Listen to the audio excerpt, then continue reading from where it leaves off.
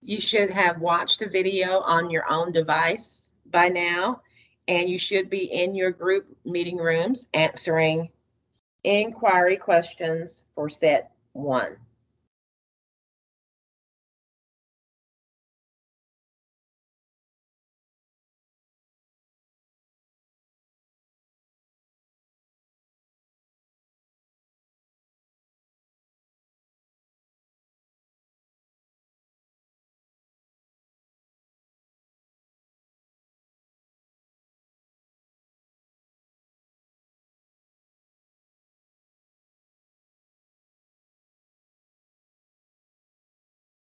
So again, we're going to all have the same mass data. And then use the mass data for the sets of 2 pennies through 40 pennies to answer inquiry set 1 questions.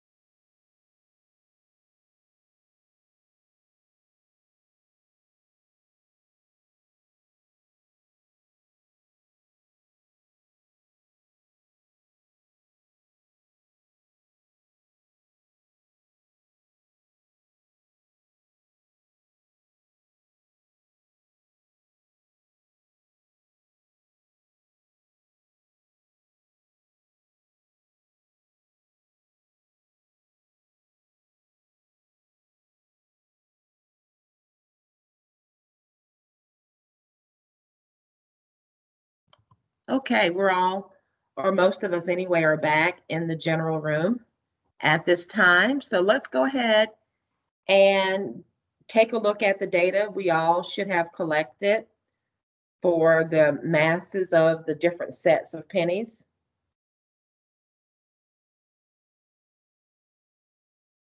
And so now we're ready to take a look at the set one inquiry questions.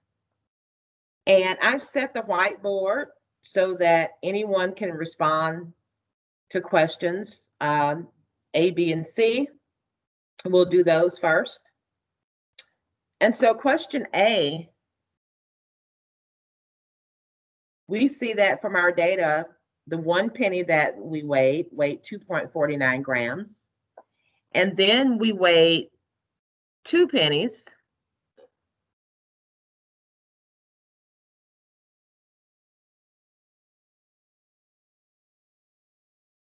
And the 2 pennies was 4.99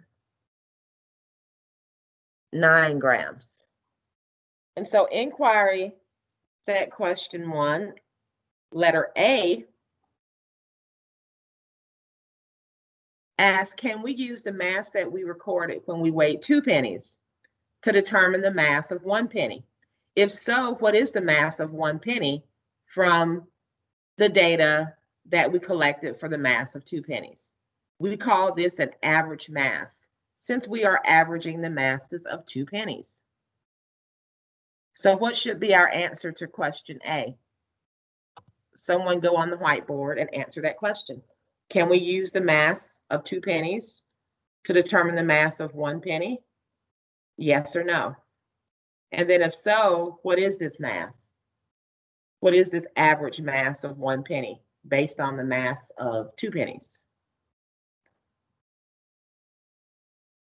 And then repeat this same question for parts B and C for 5 pennies and for 10 pennies.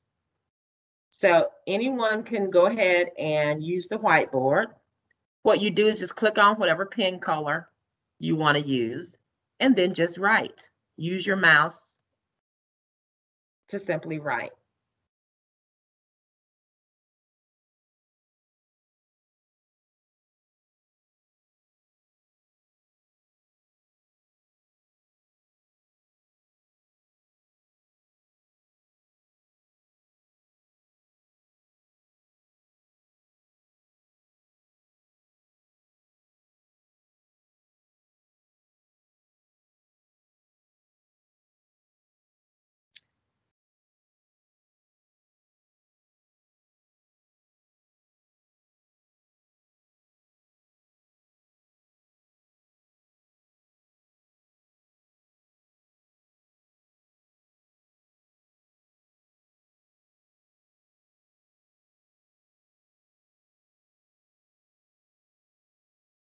So A, the correct answer is yes.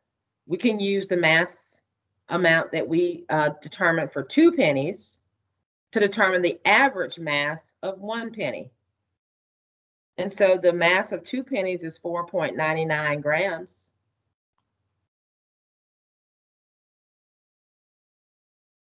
And what we do to get the average is just divide that by 2.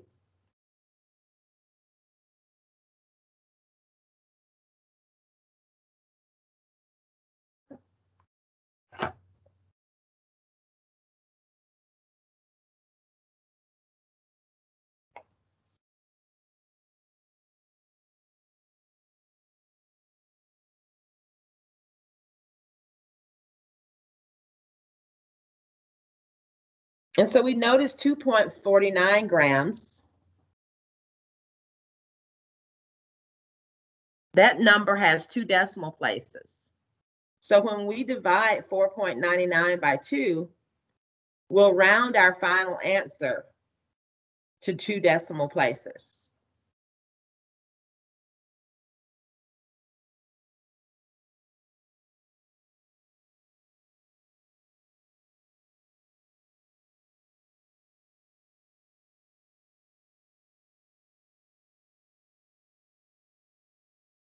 And so the answers to B and C and D will all be yes. We can do the same for the masses of 5, 10, 20, and also 40 pennies. And we do the same technique that we did for part A. Take the mass of that set number of pennies and divide by those number of pennies to get the average mass for 1 penny. So for part B, we use the mass of 5 pennies.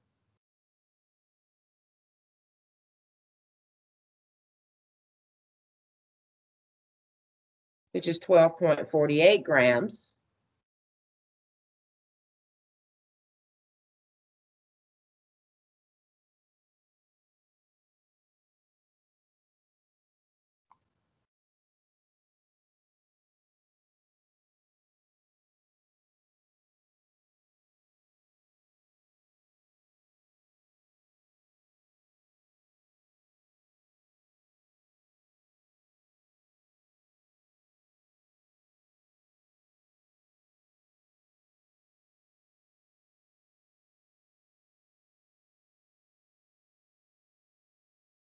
And we divide by 5. And then for part C, the mass of 10 pennies divided by 10. And then for part D, 20 pennies, their mass was 50.63. We'll divide that by 20. And then for part E, we take the mass of 40 pennies, which was 98.20 grams, and divide by 40. And that will give us the average mass of 1 penny for each of these sets of pennies, 2 through 40.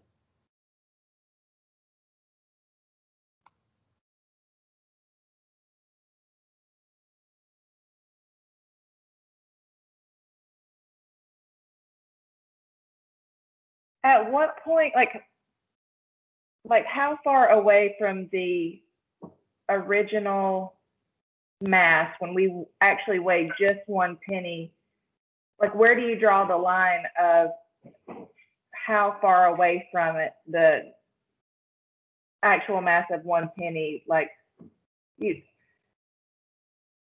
how far, like, because when I see 2.53 grams, like when we take the mass of 20 pennies, the total mass, and we divide by 20, and we get our number, and then we round it to 2 decimal places, and we get 2.53. That is still, it's a small number difference, but where do you draw the line where you would answer no? You wouldn't. Okay. Think about it. The first penny I weighed could have been made in 2016 by operator number A on this particular machine at this particular mint somewhere in the United States. Every penny is not the same. Every penny is manufactured, maybe manufactured on different days, using different machines to manufacture those pennies, operated by different operators. So each penny is going to be different. 1 penny may have a little bit of debris on it that's added to the mass. You see what I'm saying? 1 penny may be old, where 1 is all shiny and new. So each penny is going to be different. There's not going to be 1 penny that's going to weigh exactly the same. So therefore, that's why we're getting an average mass of a penny, because we don't expect each penny to be identical. Okay. And so that's the whole point of getting an average. When you're collecting scientific data, that's why when you're doing a certain experiment or technique, it's important to do more than 1 trial. And therefore, most standard procedures suggest that you do at least 3 trials of the same step of an experiment, because that way you've got 3 different numbers, and therefore you get the average of that number, and that will make you more accurate than just doing the experiment once and getting just 1 number, because you got a whole lot of room for error when you do an experiment We're humans. We're not perfect. Equipment and technology definitely is not perfect all the time. So therefore, by having more than one trial, you account for some of that error and you get an average. Okay? And so the same concept here, because every penny is not going to be the same. So therefore, we're going to get an average mass of one penny. Okay? So Okay, very good. Very good question. So for B, what was our average for B? Anyone? For Was it 2.50? yes, ma'am. And what about C? C was 250 as well.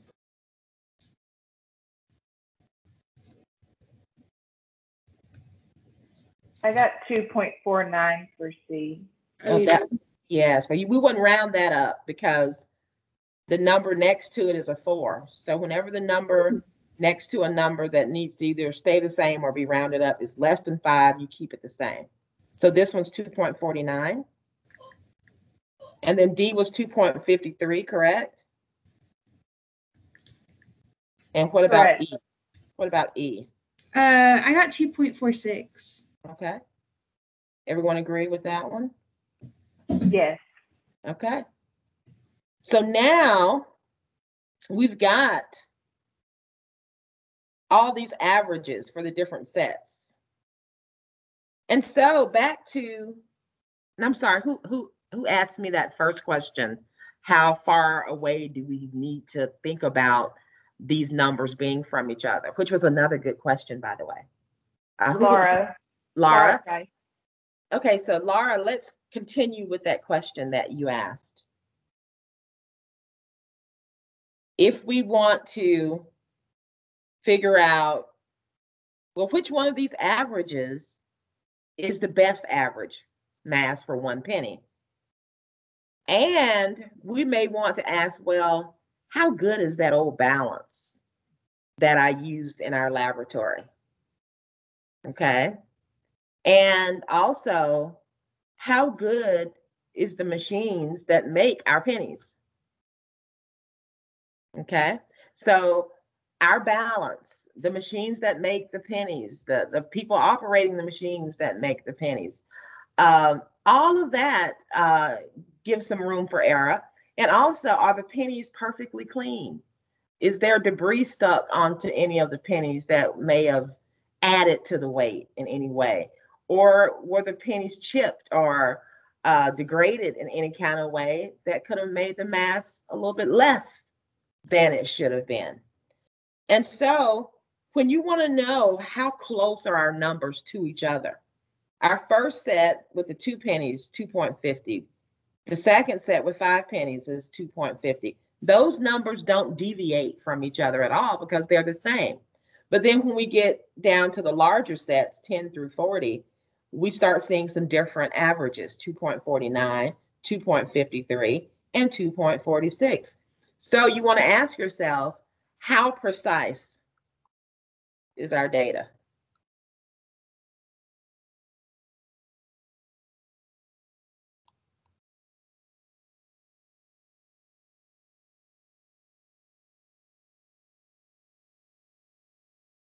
So do our averages deviate from each other significantly?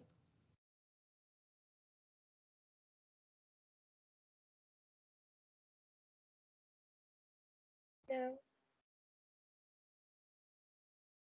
I agree with your answer. No, they do not.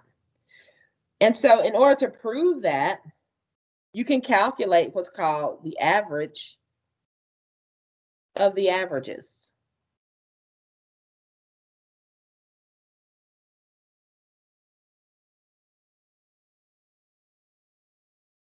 So you take these 5 averages, add them together. Let's all do that. And then divide by 5.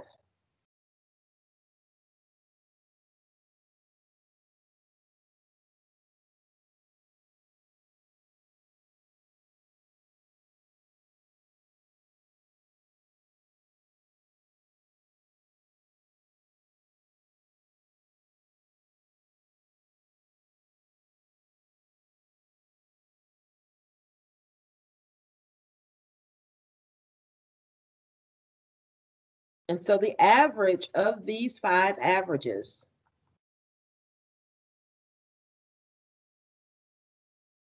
is 2.50.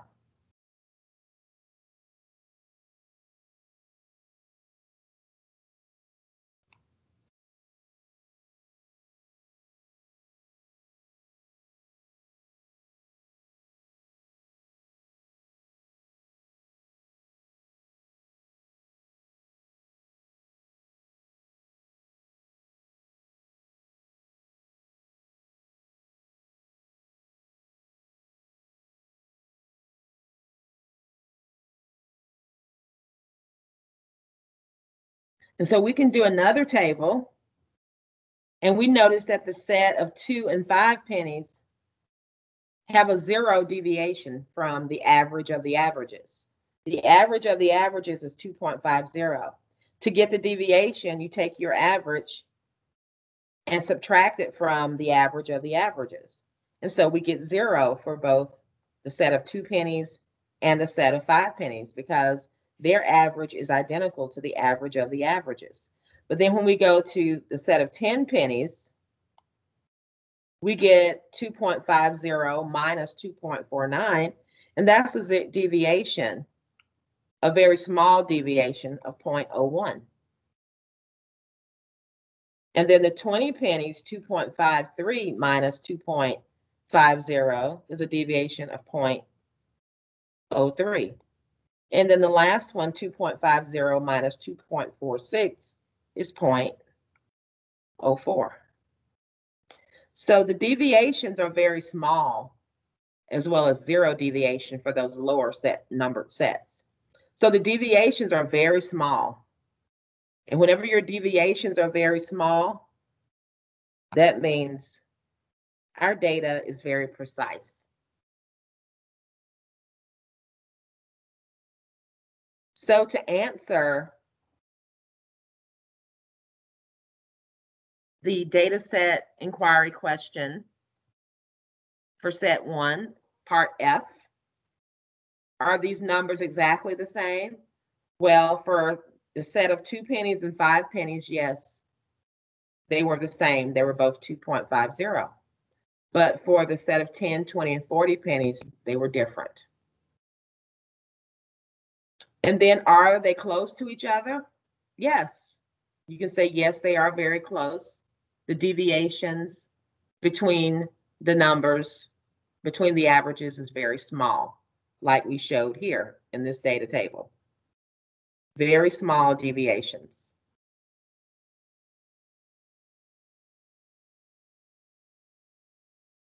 And then G, which of these values, 2.50, 2.49, 2.53, or 2.46, do you think is the best mass of 1 penny? Which one of these averages is the best average for the mass of 1 penny? And why did you choose what you chose?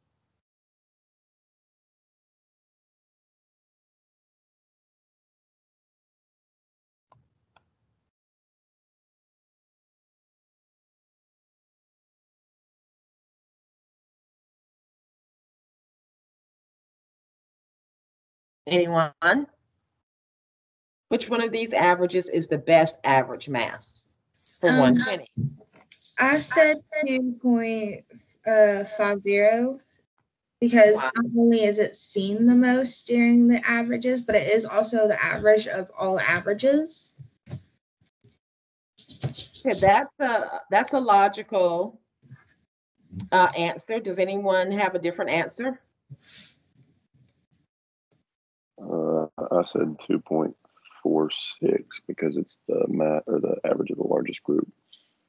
Very good. I agree with you. 2.46 grams is going to be our best average mass for 1 penny because it's the one obtained from the 40 pennies set. And that's our largest data set.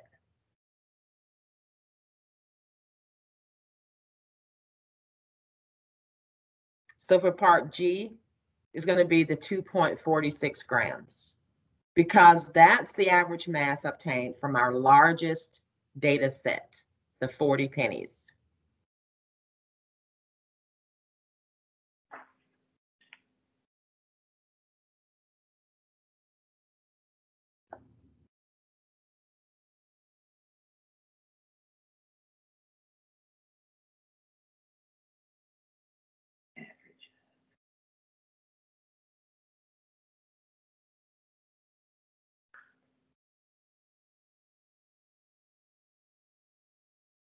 Any questions about set 1, inquiry questions?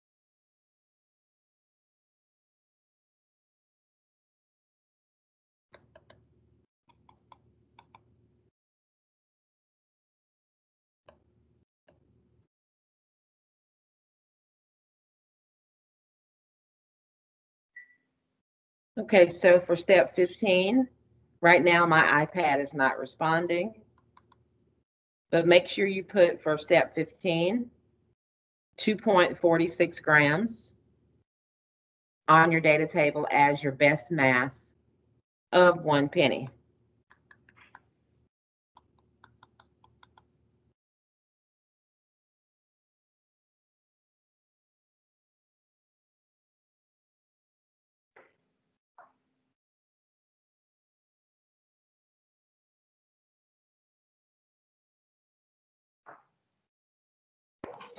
I'm sorry, could you say that again? So on your data sheet for step 15,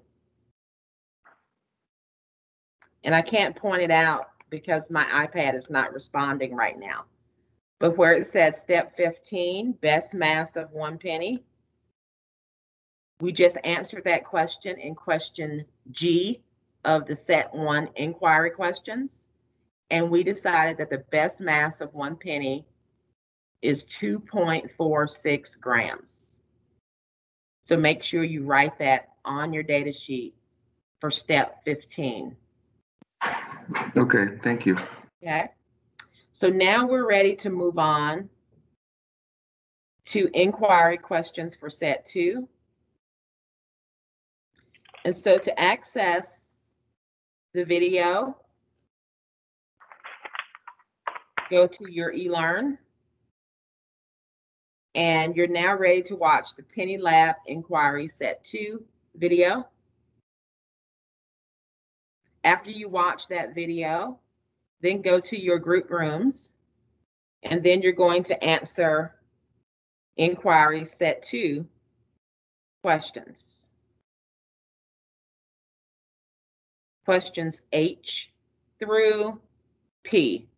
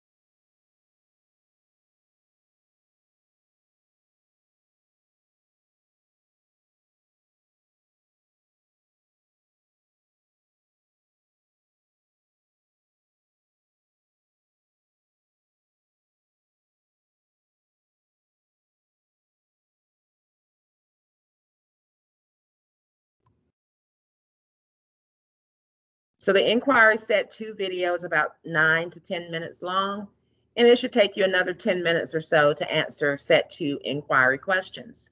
So I expect you'll be ready to return to the general room between 10:15 and 10:20.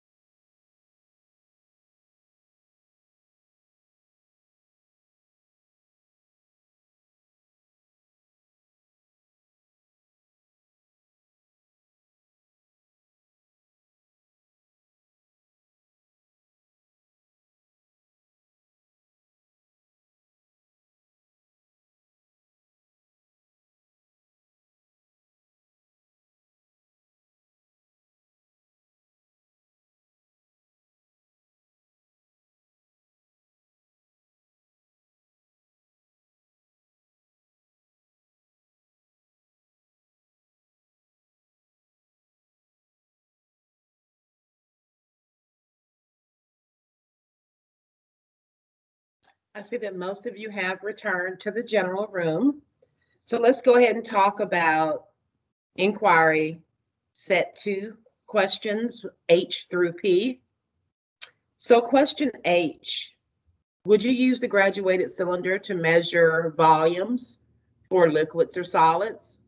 And then give an explanation for your answer. So how did we answer this one?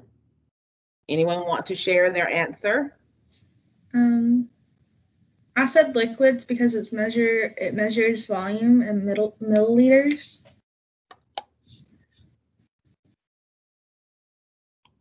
So liquids, and answer your question, why, based on the definition of a liquid. So liquids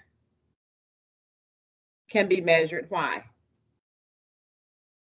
What will liquids do in relationship to the graduated cylinder? It takes the shape of the cylinder. Very good.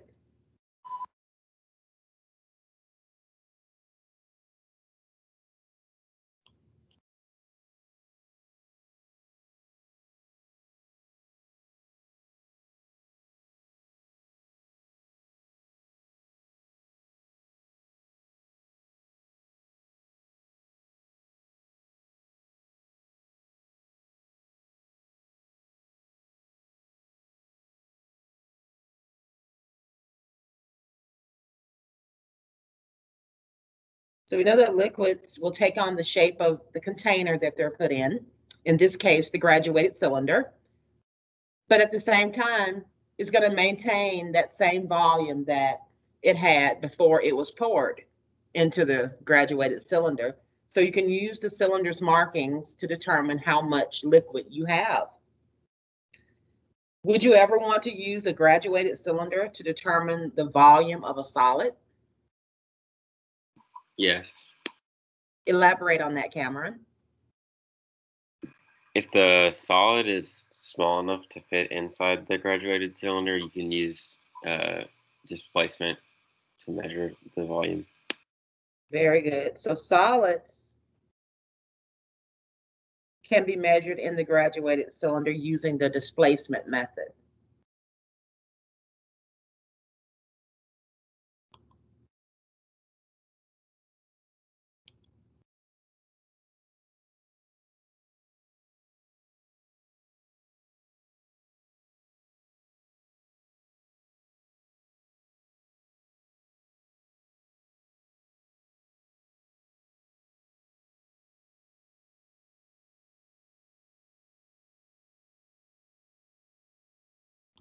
And why do I have to use this special water displacement method?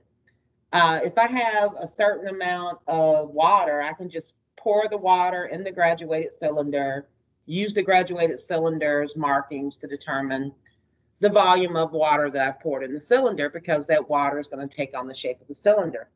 But if I've got 40 pennies and I want to determine what's the volume of this 40 pennies, I've already determined the mass of 40 pennies. Why can't I just throw those 40 pennies in the cylinder and determine the volume without water? Just go ahead.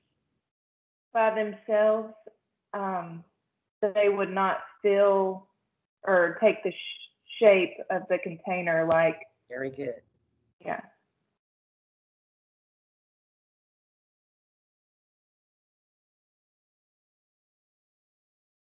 Right, solids have their own shape.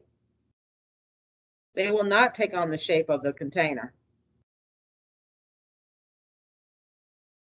So therefore, you can't measure the volume of a solid by simply putting the solids directly into the graduated cylinder, because they're going to maintain their own shape.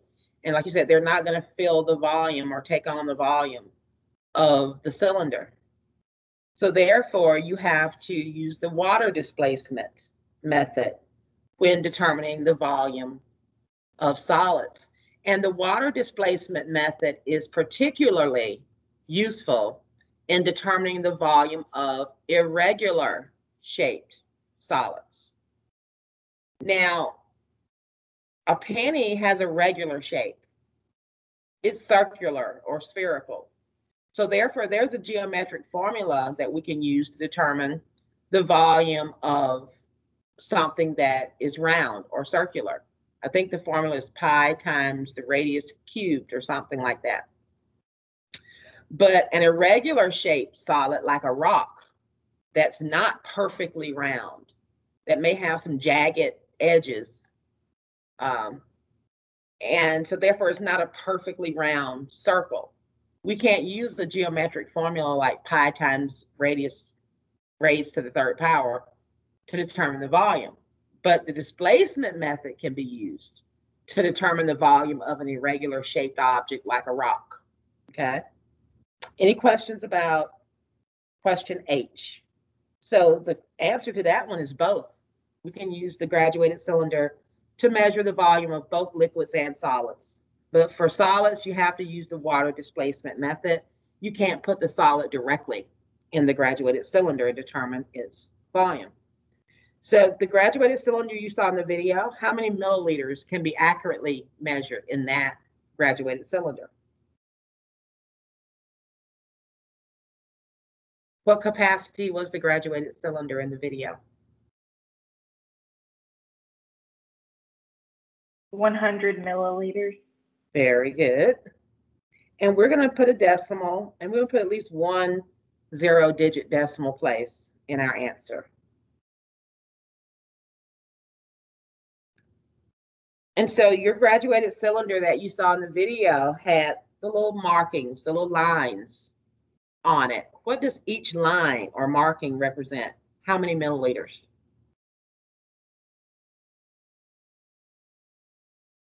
1.0. Very good.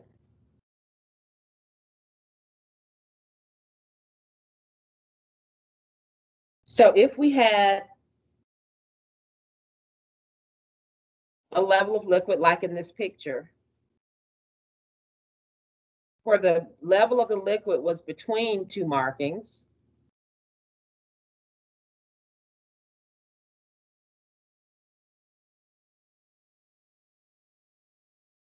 so in this picture, the level of the liquid is between 24 and 25.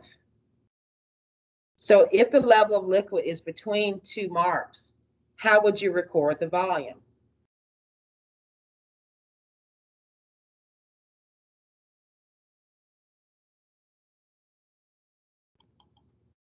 Would you do it like 24.5 or 24.8? Very good. So it's going to include a decimal number. It's not going to be, for example, this picture here. It won't be 24.0 or 25.0, but it's going to be somewhere in between. So we're going to have to estimate, use an estimate that includes a decimal number. That's an actual number. So we can say a non-zero decimal number.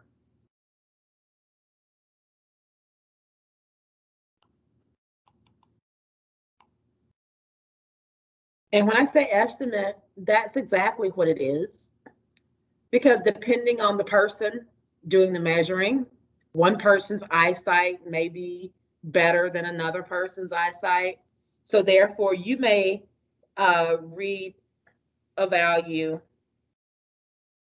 Let's say we have this graduated cylinder, and we've got this much liquid.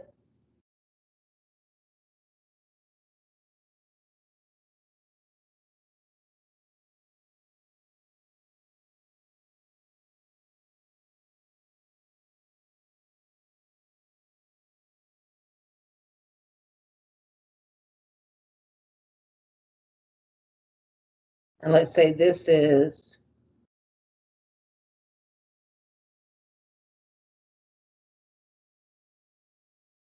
24, 23. And so therefore, we would need to estimate. I may say that this is 24.2 milliliters. You may say it's 24.3 milliliters.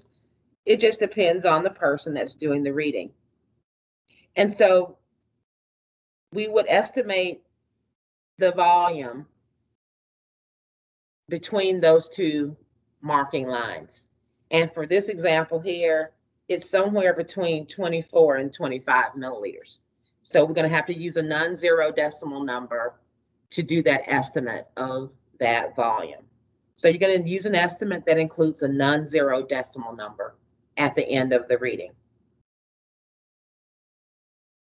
And so you notice when I drew my level of liquid that I drew a curvature at the top, representing the top level of the liquid.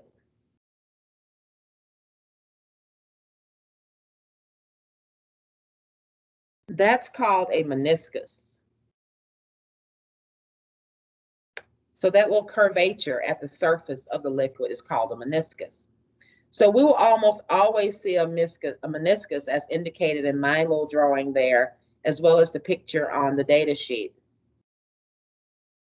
In our 100 mil graduated cylinder, which you saw in the video, it's going to be somewhat difficult to see the curve. But as you go to smaller and smaller diameter graduated cylinders, like the 10 milliliter graduated cylinder especially, you can really see that curvature at the top surface of the liquid. And so whenever you're reading a graduated cylinder, you're always to get eye level with that bottom curvature or meniscus at the top of the surface of the liquid. So based on this picture that we see on the right, what would you say the value for the volume in this graduated cylinder here? So again, we know it's somewhere between 24 and 25. So now we need to make an estimate.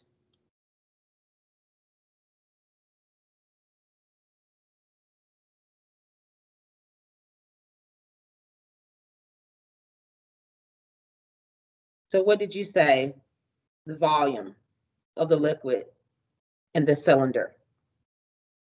24.5 milliliters. That's a very good estimate. Somebody else may say 24.6 or 24.7, but either of those would be very good estimates as of the volume of liquid in the cylinder.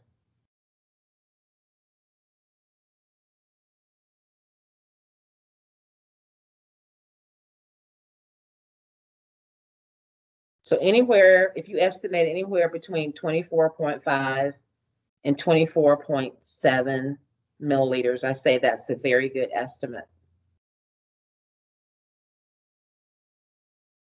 And we've kind of already answered question M, haven't we? We've already talked about the displacement method. And if we wanted to measure the volume of pennies, we can't just put the pennies in the cylinder and read the volume, because pennies are solids and they do not take on the shape of the cylinder.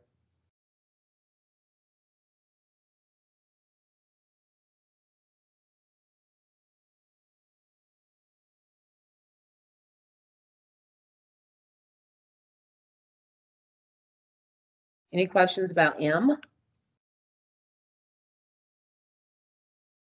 For question N, if we filled our graduated cylinder that we saw in the video all the way to the top until it was almost, but not overflowing, but almost overflowing, and then if we added some pennies to the cylinder, what would happen to the water?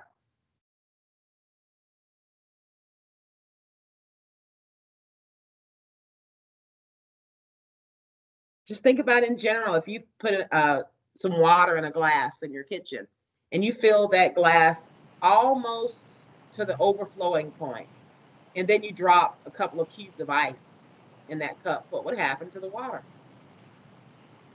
It would fill it to the top or almost overflow. Right, the water would spill out or overflow. Not all of the water, but some of the water, right?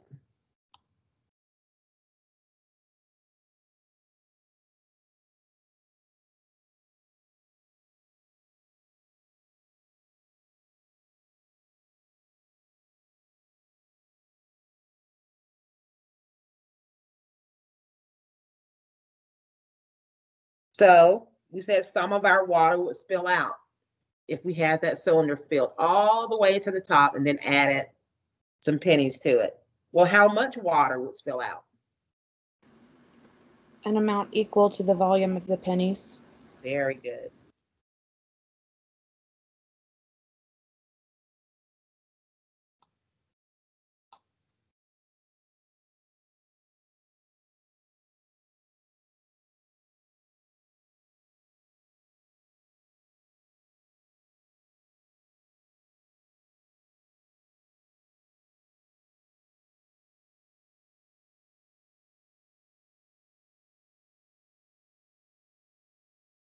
And then question P, a good way to determine the volume of a solid object or objects is to use the water displacement method. So the water displacement method is going to measure the amount of water that that object displaces, which is going to be the exact volume of the object itself. So it will require that you measure the volume of some water in a graduated cylinder to be your initial volume. And then you're going to put your penny or pennies in the water, and then you're going to record the final volume of the water in the cylinder. And then if you subtract the final volume of the water in the cylinder from the initial volume of water in the cylinder, that difference is going to be equal to the volume of that object. So in the videos and or pictures that you're about to watch, I have a graduated cylinder filled with water to the 45.0 milliliter mark. This is the initial volume of water in the cylinder.